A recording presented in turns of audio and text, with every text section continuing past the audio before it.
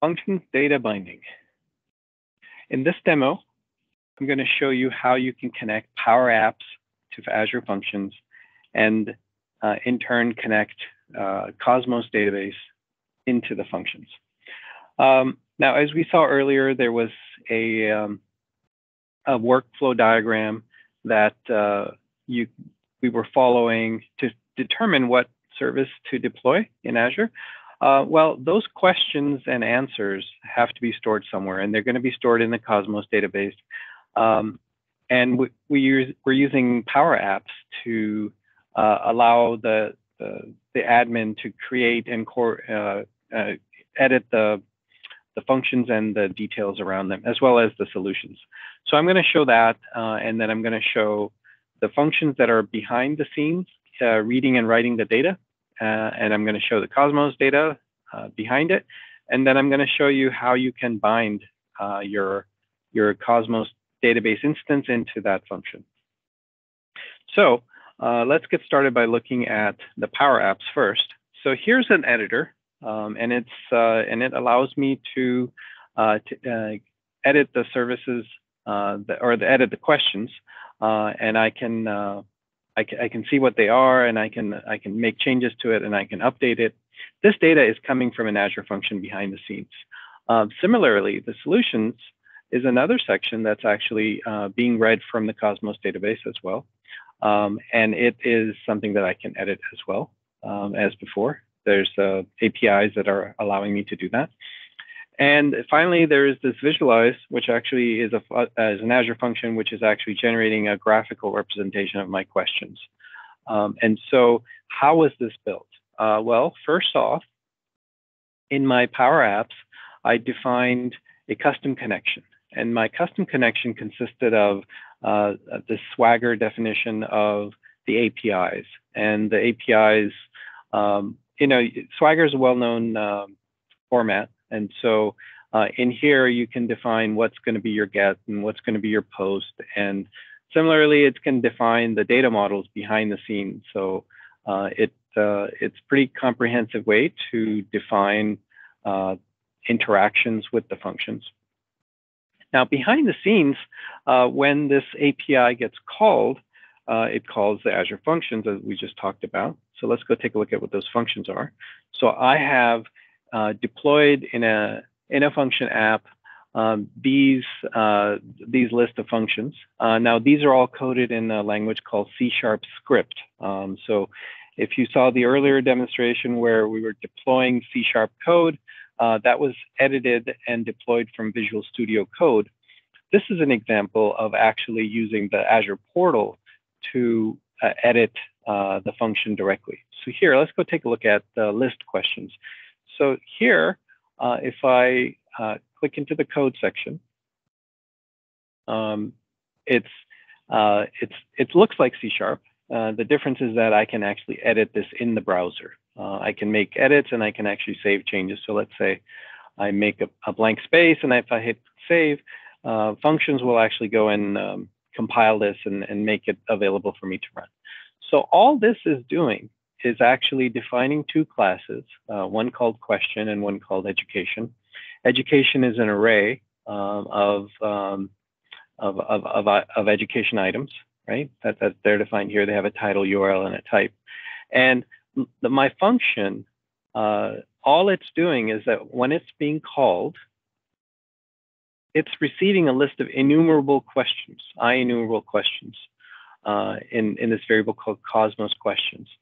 And for the response, all it's doing is it's converting my JSON questions into JSON and returning that to the function itself, to the call itself. So pretty straightforward. And this is where the data bindings is really, this is the power of data binding. So what's happening here, if I look at Cosmos questions, it's going to contain all the list of questions to be returned.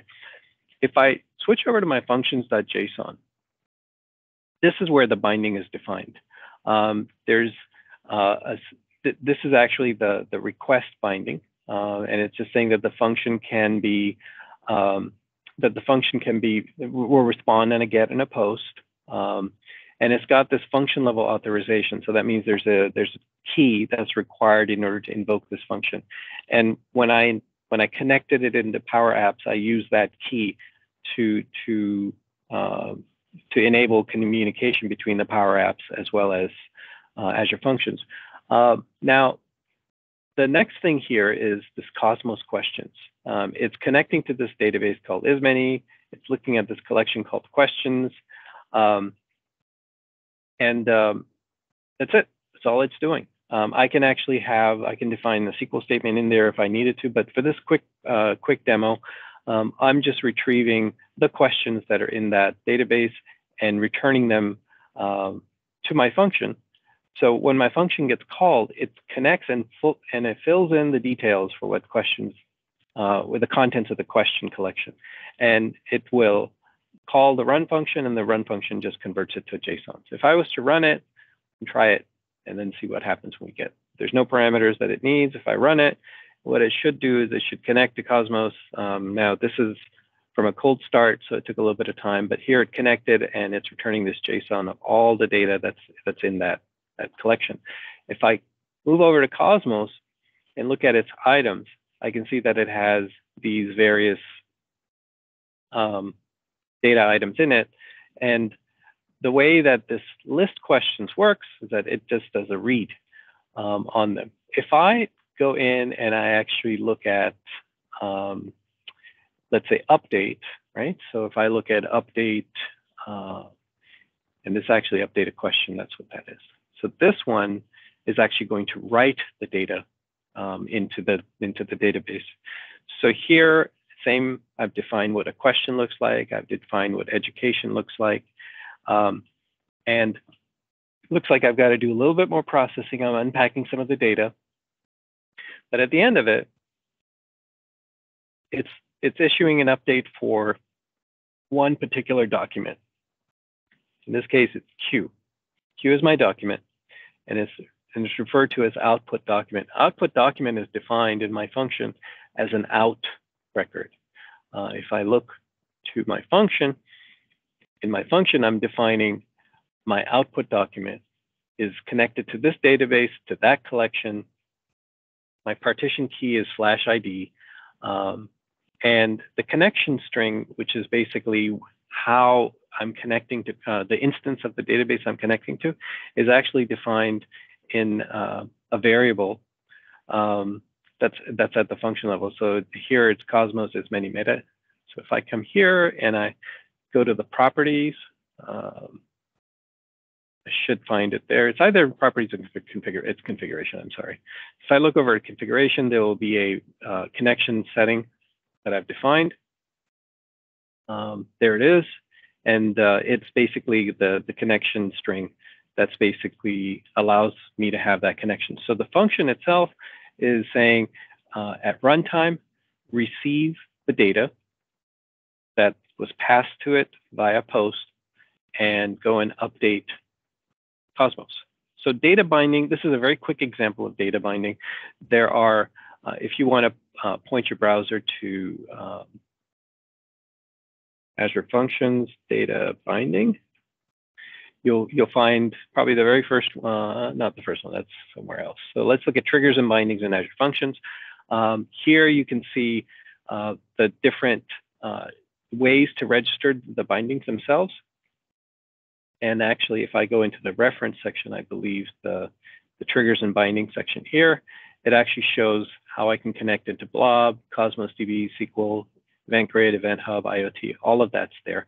Let's look at Cosmos, and I'm using functions 2.0, 2.x and higher. And here, if I'm defining an input binding, this shows me an example of how to define it. So let's look at C# script here. It shows me how I can define it. It kind of just cut and paste from here. On the outbound side, similarly, I can just look at C# script example.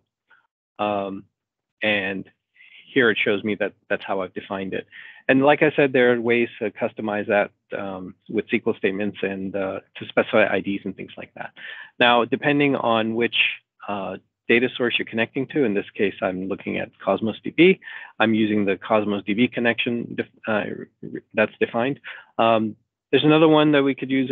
There's another demo that I'll show later, which actually uses Event Hub to send a message to a logic app. But more on that later. So end to end, this is my example of the function and how it was implemented. Thank you.